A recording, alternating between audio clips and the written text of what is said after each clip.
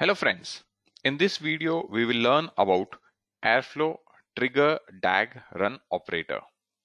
This operator is used to configure DAG dependencies. Let me explain with an example where we will require the TriggerDagRunOperator.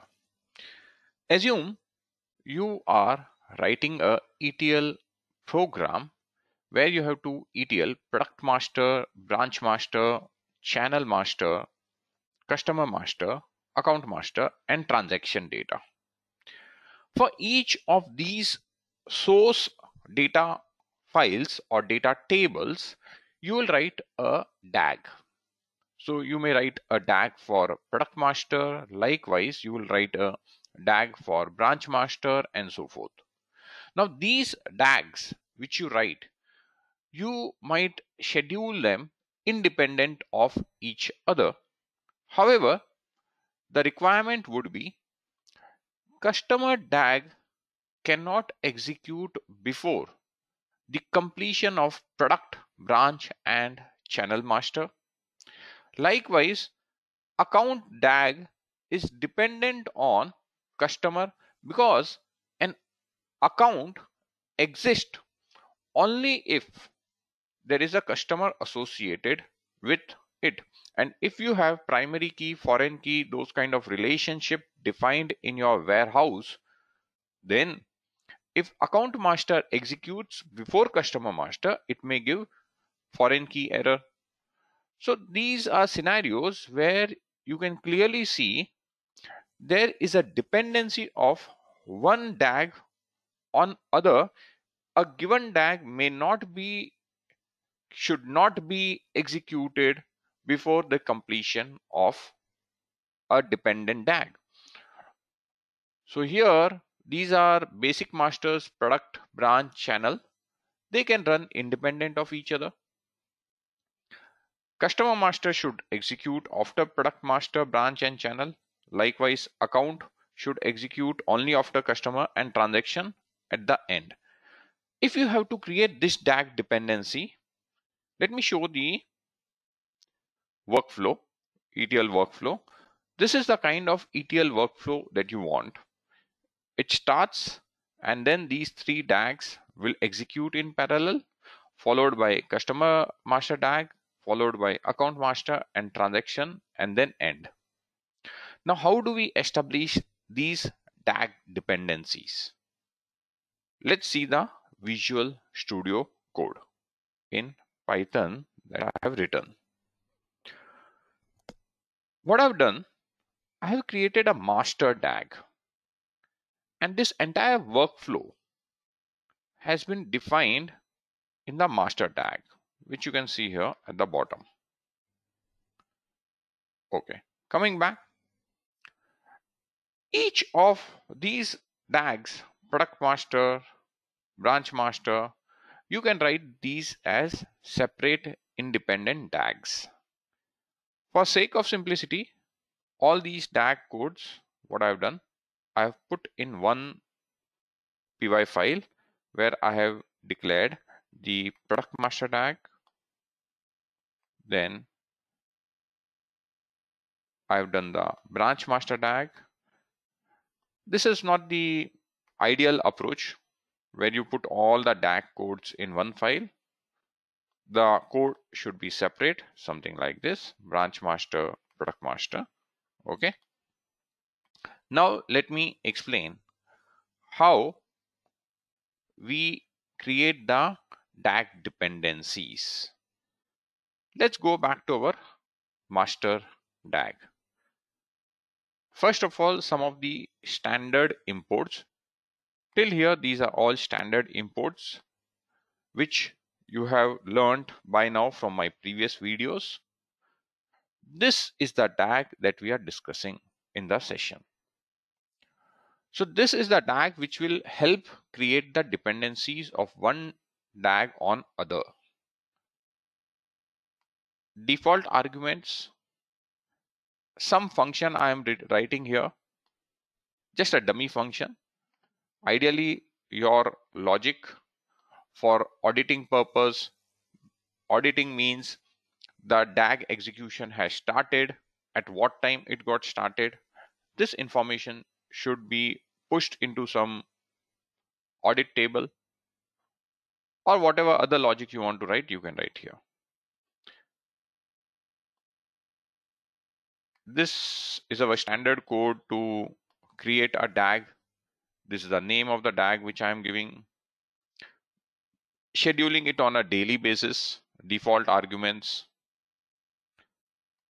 The first Python operator just to say start.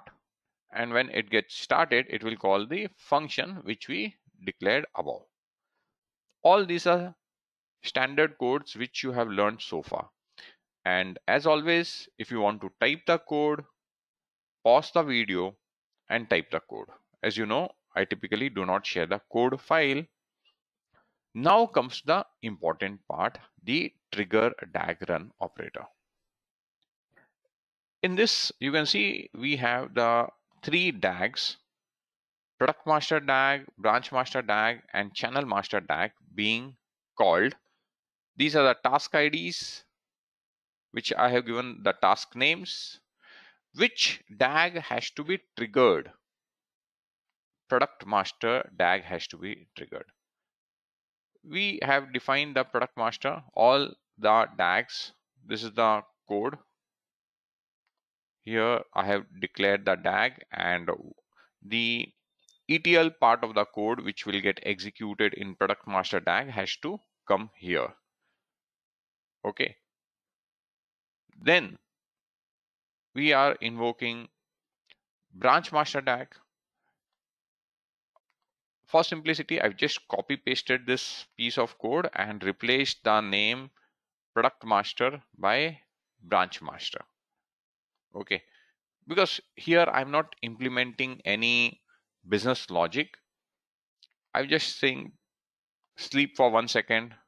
When ETL starts, sleep for 1 second, and then invoke a function, Python callable function, where I'm just printing branch master DAG execution completed.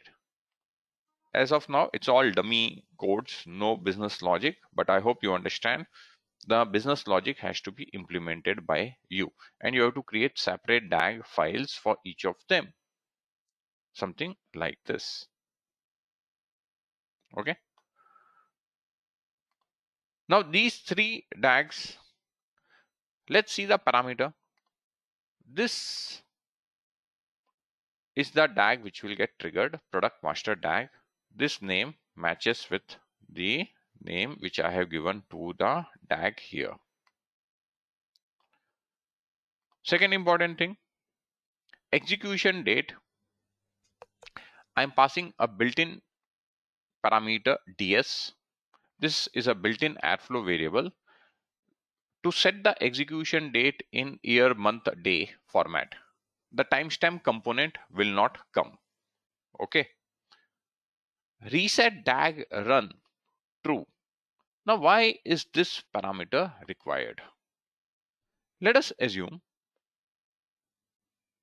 we have the start, and then we have three DAGs getting invoked in parallel: product, branch, channel, and these three DAGs are then subsequently calling Customer Master DAG, then it is calling Account Master DAG, and then it is calling Transaction DAG. And finally, this goes and end.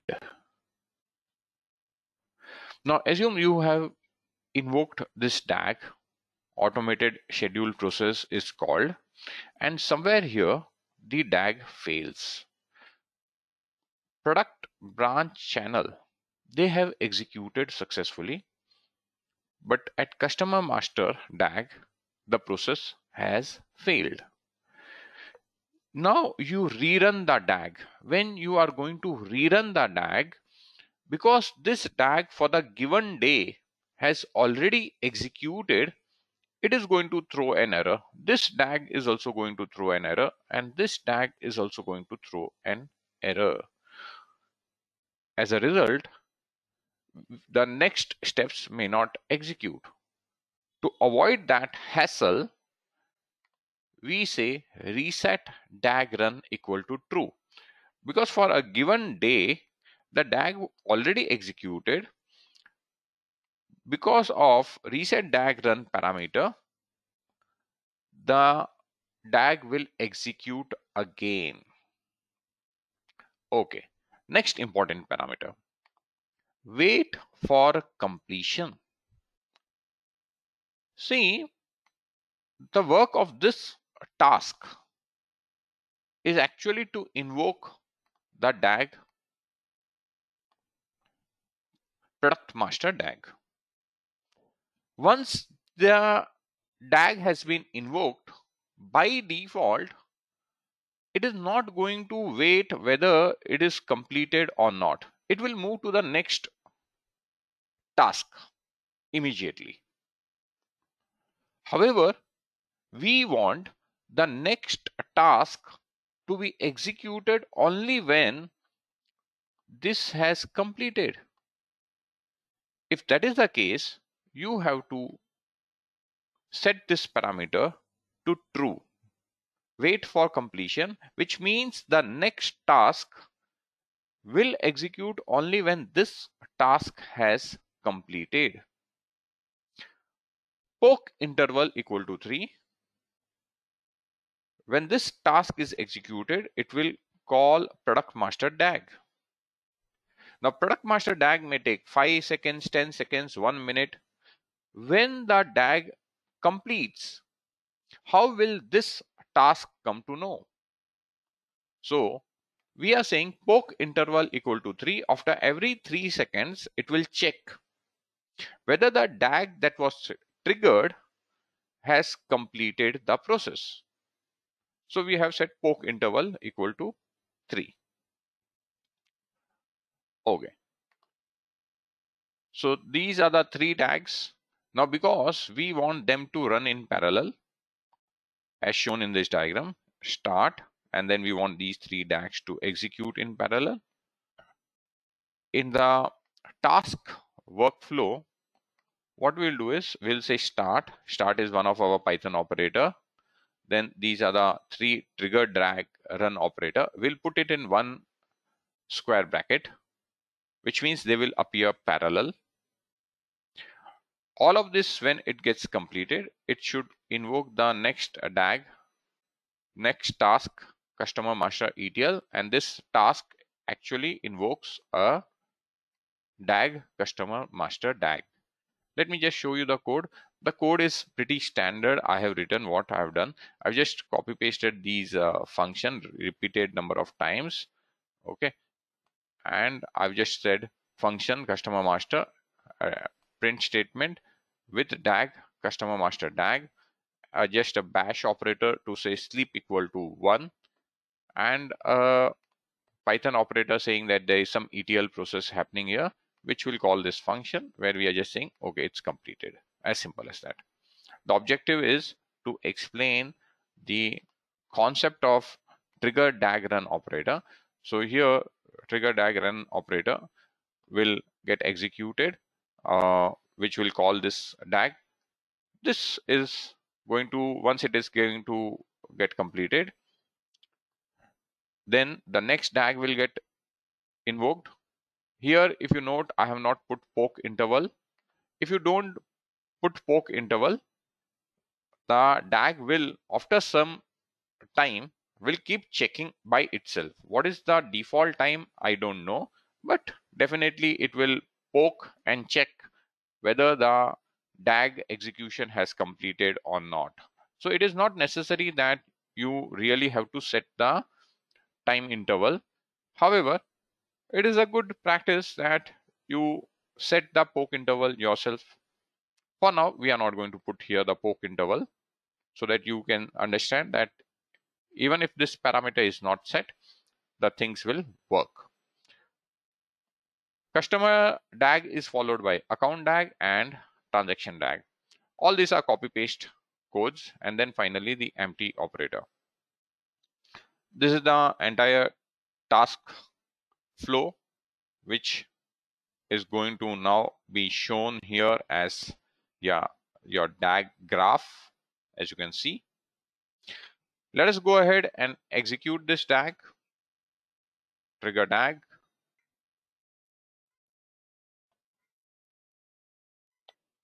The DAG execution has started. The first step start. And now the 3 DAGs are running in parallel. Once these 3 DAGs gets completed, the Customer Master DAG execution will get started. You can see 2 have completed, 1 is still remaining, Channel Master DAG. The Customer Master DAG will start only when Channel Master is completed. Okay, now the Customer Master DAG should get started. It has got started. Now the execution of Account Master DAG has commenced. Now the Transaction DAG is executing. Finally, the end or empty operator has executed. So I hope you learned the application of trigger DAG run operator and how we set dependencies of DAG. With this, we conclude the session on trigger DAG run operator. I hope you enjoyed, and if you really liked the video, I request you to subscribe to the channel in case you have not subscribed. Also, do like the video so that it reaches to more other people who are looking for good content on Airflow. Thank you.